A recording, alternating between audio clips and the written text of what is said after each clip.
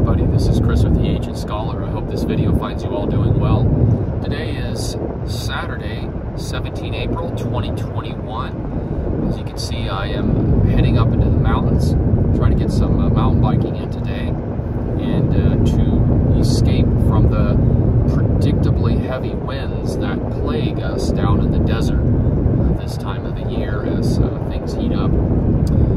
There are also lots of low pressure weather systems around us, primarily to the north, but northern New Mexico and Colorado is driving rather poor weather.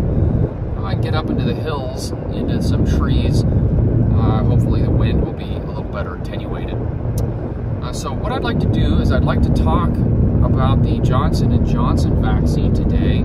As many of you are probably aware, the Johnson & Johnson vaccine has been put on hold.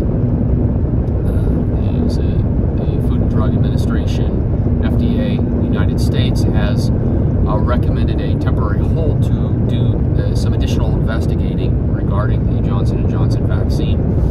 So let's just talk about what's going on with the Johnson & Johnson vaccine. So what's going on is about 6.8 million people, so 6,800,000 people, a little over that, have received the Johnson & Johnson vaccine.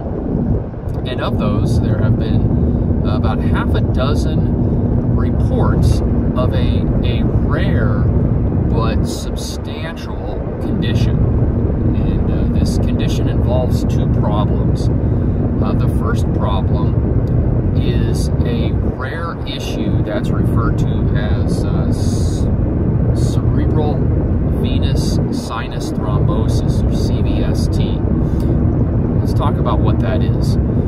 So cerebral means brain, venous refers to vein, sinus refers to a venous sinus. I'll talk about what those are. And thrombosis refers to a clot. So it's a clot, essentially it's a clot that forms in a venous sinus within the brain.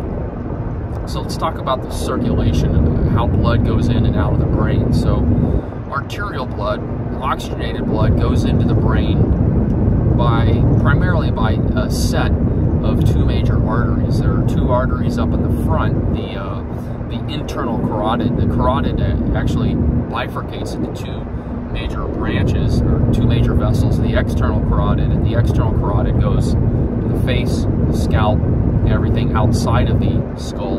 And then the internal carotids on the right and left penetrate into the front of the brain, and they supply the front part of the brain with blood. And then you have a set of arteries that actually go up, come off of the subclavian arteries underneath your clavicle and go up through your cervical spine. They're little foramina, little holes on the lateral aspect of the side of your cervical vertebrae, and those little arteries go up through those holes into the back of the brain and perfuse the back of the brain, the occipital area, the cerebellum, and so on. And so arterial blood goes in through those arteries, goes through the brain, and delivers oxygen and nutrients to the neurons. And then, like any other organ, then that blood needs to be drained out of the organ into the venous system and go back to the heart, get pumped into lungs, get reoxygenated, and pumped back out to the body. And the way that happens is the arteries branch out or bifurcate into what are called arterioles, smaller arteries, and then the arterioles branch out into these tiny little microscopic networks called capillaries. And capillaries are really tiny, and like individual little red blood cells can pass through those capillaries, deliver their oxygen and nutrients to the individual tissues, the tissue beds in the cells. And then those capillaries go into tiny little structures called venules, and then the venules become veins. And then what happens in many organs, the brain included, the veins have a very different kind of structure than the arteries. Because the arterial system is dealing with higher pressures, the arteries have lots of smooth muscle in them that can contract. And so you get a kind of a thicker, tougher vessel that can squeeze down and open up quite markedly in some cases. That can happen to a minor extent in veins, but because you're dealing with much lower pressures in the venous system, the veins are kind of floppy, they're lower pressures, and veins actually have valves in them to prevent backflow of blood because the pressure can be so low. And this is particularly pronounced in more dependent areas of your body, like your legs, and more distal areas of your body, like your arms, for example. And so what can happen is those veins can connect into these large open areas. Essentially, it's kind of like an open area where several veins come into, and you just kind of have pooling or collection of venous blood in that large open area. Is called a sinus, and you have several sinuses in your brain. You've got this sinus basically right on top here, central sinus and lateral sinuses, and so on. So blood can collect in those sinuses, and then that blood ultimately drains out of the brain through large veins, and eventually go into the vena cava, or the vena cava, the superior vena cava in the case of the brain, and then that goes back to the right side of the heart, and gets pumped to the lungs, reoxygenated, and the left side of the heart out of the body. Okay, so that's basically how blood circulates through the brain. So what's happening in these 6 cases is these patients are developing blood clots in those sinuses. And what can happen there is, if you develop a blood clot, then you kind of get back pressure developed, right? That venous drainage backs up into the brain, and these patients can develop severe headaches. They can have altered mental status. Their vision can change. They may have seizures. They may even have stroke-like signs and symptoms involving their face, their arms, their legs, and it can be life-threatening. So in the United States, of the 6 cases that we see, I believe one of them has died, and one is in pretty rough shape from what I understand. And interestingly enough, demographically, I believe all of the 6 cases are women between the ages, younger women, somewhere in the neighborhood of 18 to mid to late 40s, 18 to 48. So women in their childbearing years, adolescent to pre or perimenopausal women, and that may or may not be substantial. We do know that there is a background rate of this, and the background rate kind of varies a little bit, but on the average, I think it's somewhere in the neighborhood of just background without vaccines or anything. Just when we look at population over a year, we see this condition is approximately 1 in 100,000 people, and it's going to be more likely in certain people. For example, people that take oral contraceptives are going to be a higher risk, because oral contraception tends to make you more hypercoagulable. Hypercoag means clot, hyper means higher, more likely. People who are pregnant are more likely to develop this. And so at this point, it's not entirely clear if this cerebral venous sinus thrombosis, it's not clear if we're just seeing the background rate of it, or if we're seeing some sort of signal that is specific to the Johnson & Johnson vaccine, right? Because, 6.8+ million people, and about half a dozen people have gotten it. So that's a little less than a 1 in a million chance. So it's lower than the background rate, and it's certainly lower. Like when we look at people that get COVID, it's like something like 25 per 100,000 or something like that. Of people that get COVID will develop this, right? So there's definitely an argument that vaccination is probably protective against cerebral venous sinus thrombosis. But be that as it may, I believe the FDA is just being extraordinarily cautious here in taking a pause and gathering more data, getting more evidence. But that's not the only thing that's going on in these cases. The other thing that we're seeing in these cases of cerebral venous sinus thrombosis, these half dozen that we've detected, and this is actually, as I understand, has been detected through the VAERS system, and the VAERS system is in the United States is essentially a reporting system where if you suspect that there has been a potential side effect to vaccination, you can put that information into this online database called the VAERS. And I believe that's how they've detected this potential signal.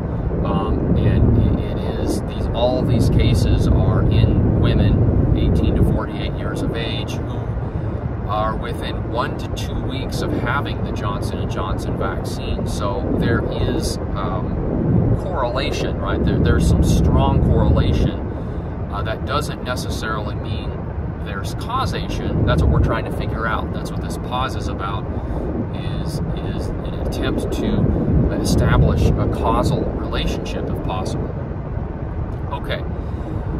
The other thing that we're seeing in these cases is something called thrombocytopenia. And thrombocytopenia means a low platelet. So thrombocytes are platelets.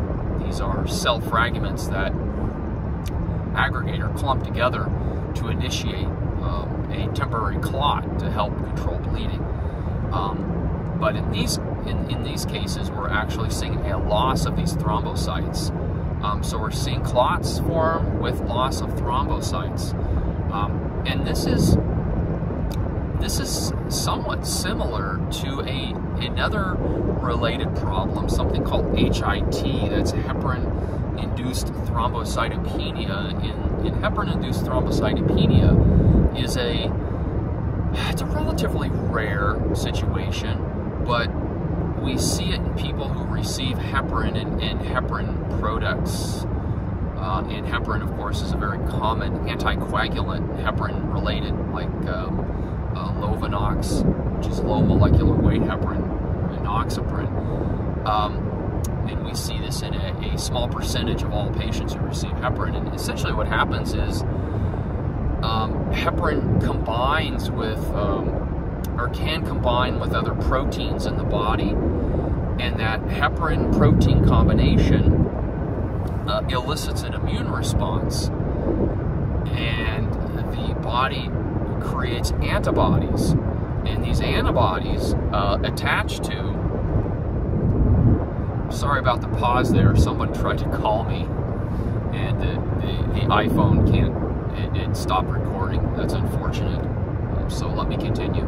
So the body produces antibodies against this heparin protein complex, and those antibodies are this complex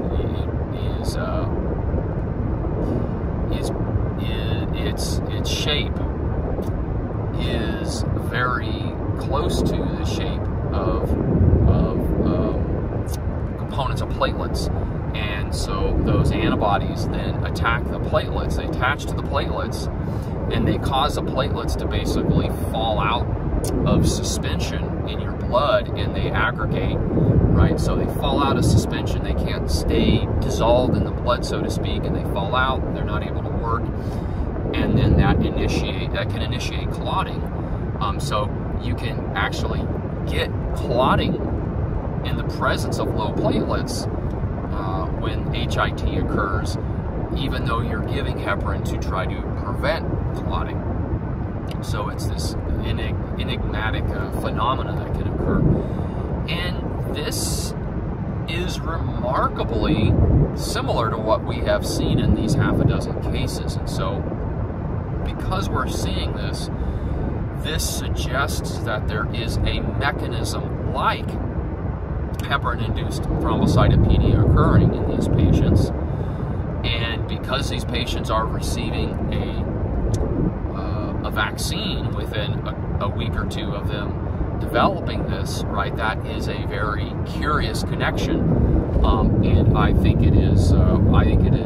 Further investigation is absolutely warranted. I'm not entirely sure if a causal relationship will be established.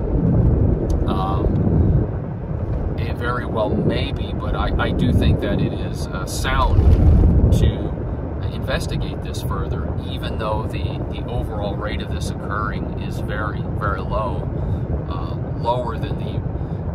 apparently lower than the background rate, but I think it's still concerning, and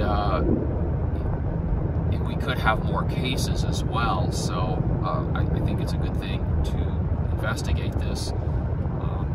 And my suspicion is that they will probably continue with the vaccine, with the Johnson & Johnson vaccine. That's what I suspect, is that the pause will stop within some number of days to weeks, and perhaps what will occur is there will be modifications, that certain patients or patient populations may not receive the Johnson & Johnson vaccine. For example, female women, biological women of childbearing age,